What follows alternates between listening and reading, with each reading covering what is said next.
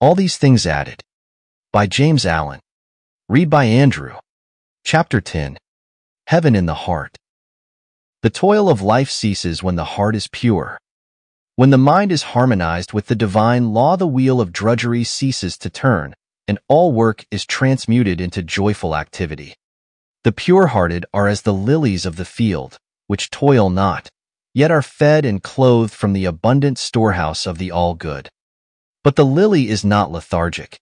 It is ceaselessly active, drawing nourishment from earth and air and sun. By the divine power immanent within it, it builds itself up, cell by cell, opening itself to the light, growing and expanding towards the perfect flower. So is it with those who, having yielded up self-will, have learned to cooperate with the divine will. They grow in grace, goodness, and beauty, freed from anxiety, and without friction and toil. And they never work in vain. There is no waste action. Every thought, act, and thing done subserves the divine purpose and adds to the sum total of the world's happiness. Heaven is in the heart. They will look for it in vain who look elsewhere. In no outward place will the soul find heaven until it finds it within itself. For, wherever the soul goes, its thoughts and desires will go with it. And, howsoever beautiful may be its outward dwelling place, if there is sin within, there will be darkness and gloom without. For sin always casts a dark shadow over the pathway of the soul, the shadow of sorrow. This world is beautiful, transcendently and wonderfully beautiful. Its beauties and inspiring wonders cannot be numbered. Yet, to the sin-sodden mind, it appears as a dark and joyless place. Where passion and self are, there is hell, and there are all the pains of hell. Where holiness and love are, there is heaven, and there are all the joys of heaven. Heaven is here. It is also everywhere. It is wherever there is a pure heart.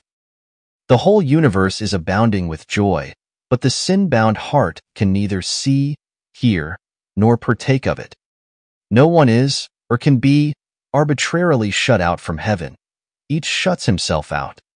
Its golden gates are eternally ajar, but the selfish cannot find them. They mourn, yet see not. They cry, but hear not.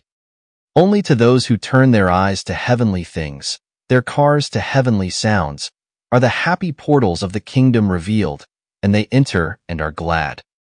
All life is gladness when the heart is right, when it is attuned to the sweet chords of holy love. Life is religion, religion is life, and all is joy and gladness. The jarring notes of creeds and parties, the black shadows of sin, let them pass away forever. They cannot enter the door of life. They form no part of religion. Joy, music, beauty, these belong to the true order of things. They are of the texture of the universe. Of these is the divine garment of life woven. Pure religion is glad, not gloomy. It is light without darkness or shadow. Despondency, disappointment, grief, these are the reflex aspects of pleasurable excitement, self-seeking, and desire. Give up the latter, and the former will forever disappear. Then there remains the perfect bliss of heaven. Abounding and unalloyed happiness is man's true life. Perfect blessedness is his rightful portion. And when he loses his false life and finds the true, he enters into the full possession of his kingdom. The kingdom of heaven is man's home, and it is here and now, it is in his own heart, and he is not left without guides, if he wills to find it. All man's sorrows and sufferings are the result of his own self-elected estrangement from the divine source, the all-good, the Father, the heart of love. Let him return to his home. His peace awaits him. The heavenly-hearted are without sorrow and suffering, because they are without sin. What the worldly-minded call troubles they regard as pleasant tasks of love and wisdom. Troubles belong to hell. They do not enter heaven. This is so simple it should not appear strange. If you have a trouble, it is in your own mind and nowhere else. You make it, it is not made for you. It is not in your task. It is not in that outward thing. You are its creator, and it derives its life from you only. Look upon all your difficulties as lessons to be learned, as aids to spiritual growth, and lo, They are difficulties no longer. This is one of the pathways up to heaven. To transmute everything into happiness and joy, this is supremely the work and duty of the heavenly-minded man. To reduce everything to wretchedness and deprivation is the process which the worldly-minded unconsciously pursue. To live in love is to work in joy. Love is the magic that transforms all things into power and beauty. It brings plenty out of poverty, power out of weakness, loveliness out of deformity, sweetness out of bitterness, light out of darkness, and produces all blissful conditions out of its own substantial but indefinable essence. He who loves can never want.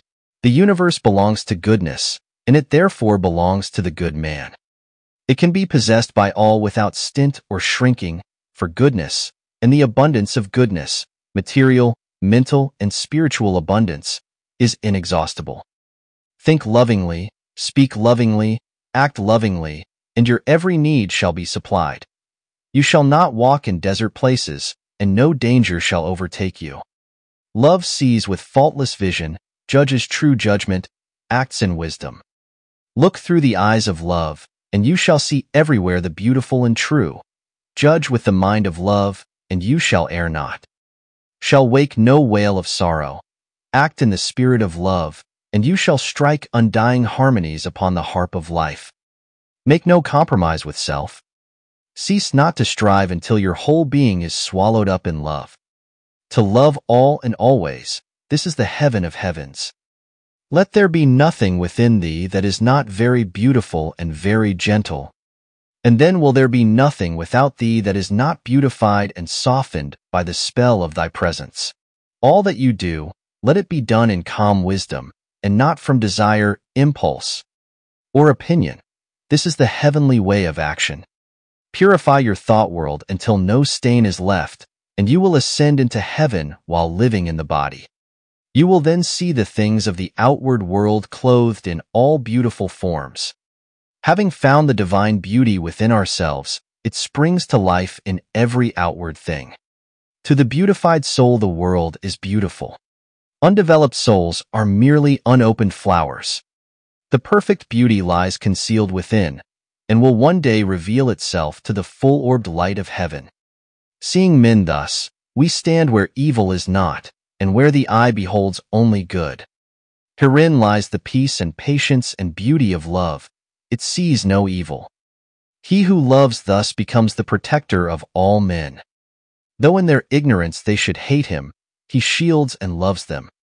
What gardener is so foolish as to condemn his flowers because they do not develop in a day? Learn to love, and you shall see in all souls, even those called degraded, the divine beauty, and shall know that it will not fail to come forth in its own season. This is one of the heavenly visions. It is out of this that gladness comes. Sin, sorrow, suffering, these are the dark gropings of the unopened soul for light. Open the petals of your soul, and let the glorious light stream in. Every sinful soul is an unresolved harmony. It shall at last strike the perfect chord, and swell the joyful melodies of heaven. Hell is the preparation for heaven, and out of the debris of its ruined hovels are built pleasant mansions wherein the perfected soul may dwell. Night is only a fleeting shadow which the world casts, and sorrow is but a transient shade cast by the self. Come out into the sunlight. Know this, O reader, that you are divine. You are not cut off from the divine except in your own unbelief. Rise up, O Son of God, and shake off the nightmare of sin which binds you.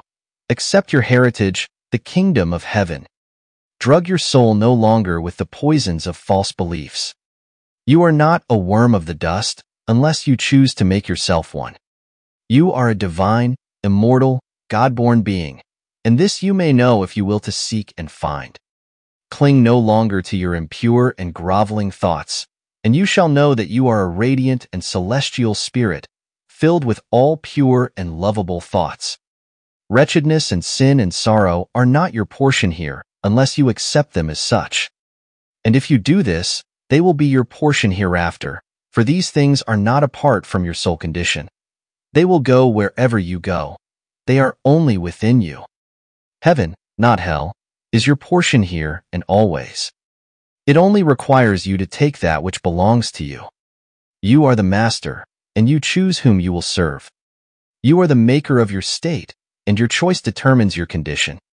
What you pray and ask for, with your mind and heart, not with your lips merely, this you receive. You are served as you serve. You are conditioned as you condition. You garner in your own. Heaven is yours. You have but to enter in and take possession. And heaven means supreme happiness, perfect blessedness. It leaves nothing to be desired, nothing to be grieved over. It is complete satisfaction now and in this world. It is within you. And if you do not know this, it is because you persist in turning the back of your soul upon it. Turn round, and you shall behold it. Come and live in the sunshine of your being. Come out of the shadows and the dark places. You are framed for happiness. You are a child of heaven. Purity, wisdom, love, plenty, joy, and peace. These are the eternal realities of the kingdom, and they are yours, but you cannot possess them in sin. They have no part in the realm of darkness. They belong to the light which lighteth every man that cometh into the world, the light of spotless love. They are the heritage of the holy Christ child who shall come to birth in your soul when you are ready to divest yourself of all your impurities. They are your real self. But he whose soul has been safely delivered of the wonderful joy child does not forget the travail of the world. For more audiobook like this, hit the subscribe button and click on the notification bell so you get notified when we post a new audiobook.